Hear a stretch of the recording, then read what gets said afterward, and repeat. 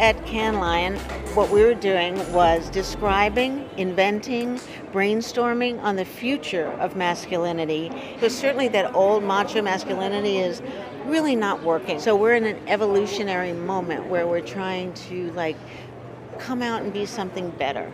My role here is kind of to serve as an extreme example of what is going on in my generation and the younger people, and kind of how masculinity has been transformed and what media and representation in the media for queer people can do as far as broadening people's horizons, the new age sort of voice of reason.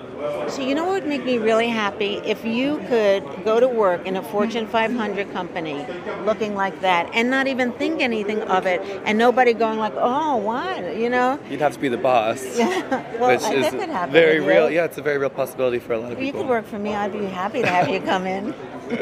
Creativity actually is suppressed usually, crushed. It's not rewarded and revered. And I think Cannes Lion is a place where creativity, which means expression, express yourself. Get away out of the politics and express your beautiful creativity. And I think Cannes Lion is an extremely gorgeous place to be welcomed as a brilliant creative person.